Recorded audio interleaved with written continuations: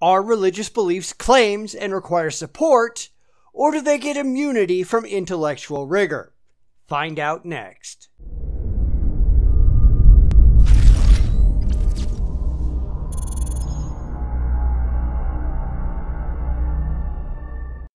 Today, I had a debate of sorts with two theists on a Facebook group where it was claimed that the religious had absolutely no burden of proof to fulfill because they were just relating beliefs. They weren't making any claims that what they believed was actually true. And when I disagreed with the entire premise, I got dogpiled by two people whose only argument seemed to be, nuh-uh. But I remain convinced that anyone who makes a public statement about objective reality, no matter how they phrase it, ought to be held accountable for their argument, whether they want to be or not. So let's take a look at this, shall we? So, as I said, this morning I came across a post on Facebook in a group that honestly I wasn't that impressed with in the first place because the rules were very accommodationist in nature, and you really weren't allowed to make anyone feel bad for the absurd things that they believed because feelings. Sorry, rational debate doesn't hold back because it might make someone on the other side unhappy. So I hardly even paid attention to what went on there and should have left the group a long time ago. But this morning, a post popped up and said that the religious had absolutely no requirement to back up anything that they believed, nor could they really even be questioned on what they believed, because beliefs are not claims, they're beliefs.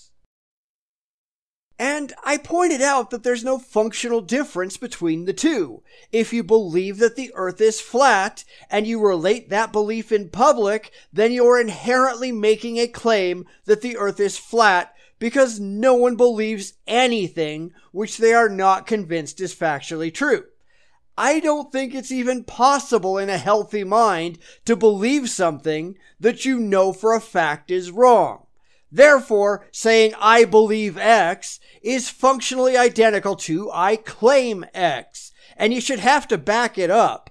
Now, this doesn't go for mere subjective opinions. You can say my favorite flavor of ice cream is chocolate and not have to provide evidence that it's true, because in the scheme of things, it just doesn't matter. This is not a belief about the fundamental structure of reality, after all, so expecting them to prove that they are correct is a waste of time. But if you're making a claim or holding a belief that something is factually true in objective reality, then you'd better be prepared to back it up, or you can, and you will, and you should expect to be taken to task for your failure. But no, these two wouldn't have any of that. They wanted the religious, and indeed every irrational person on the planet, to get off scot-free. Mostly, I suspect, because they know the religious are on such intellectually tenuous footing already that they wanted to give them an inherent out.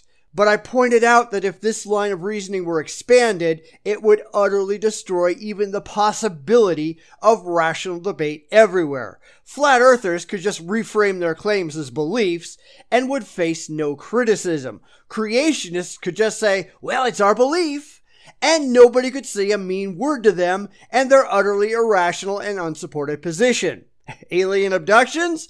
Perfectly fine, because it's just a belief and they don't have to prove anything that they say is true. And that means Bigfoot believers can't be attacked. And that means end times theorists have nothing to present. And solipsists? Well, it's just a belief. They don't have to have credible evidence or rational arguments. The whole thing is utterly silly. In fact, if you take this to the extreme, it destroys all of scientific inquiry and peer review, because nobody has to prove that what they're saying is true, that it is supported by objective evidence, or that it makes any testable predictions. Nope, it's just a belief. We don't have to accept that gravity is 9.8 meters per second squared. It can be anything, and so long as you believe it, your beliefs are all it takes. Intellectual discourse gets flushed down the toilet, and our technological advancement dies. But of course, these two, what I assume were theists, they weren't having any of that. They even agreed with me, but their defense of religious absurdity was so strong, that it didn't matter to them at all. Beliefs are not claims. They do not make arguments. They have no burden of proof whatsoever. Anyone can believe any crazy nonsense they want, and everyone has to respect their right not to actually show that they are correct. I call bullshit. I'm sorry, I will never agree with that. Not just because of the consequences when taken to the extremes, but because it doesn't get us anywhere. It effectively says that nobody has to prove anything just because of how they're phrasing what they're saying. And we all know why they're doing this. Because they've got nothing to present. They know it, and they don't want to be made fun of for being so intellectually vapid. It's an emotional defense system, not an intellectually valid argument. It's spin, spin, spin because it protects their emotionally comforting beliefs from being intellectually shredded. And they even tried the dictionary trick where they presented a definition for belief that said an acceptance that a statement is true or that something exists. And I pointed out that means the individual's belief is actually an acceptance that a proposition is factually correct, a claim if you will, and they wouldn't hear it. Because this isn't about discovering the truth of any rational proposition, it's about keeping them emotionally unstable from facing the reality of their instability. And at this point, I excused myself from the discussion, dropped out of the group like I should have done before, and went on my merry way, all the while being hounded by these two idiots until I blocked them. And these are the first two people I have ever blocked on Facebook. But they were irrational on their face, unable to intellectually debate the point, and certainly emotionally committed to protecting the religious from having to do anything but make their unsupported statements that felt good just because they felt good. But this is the kind of thinking, if you want to call it that you find among the religious and the accommodationist crowd all the time. It is never about truth. It's about feelings. They don't care about facts, they care about emotions. So the religious get special dispensation because to do otherwise just might hurt their precious widow fee-fees.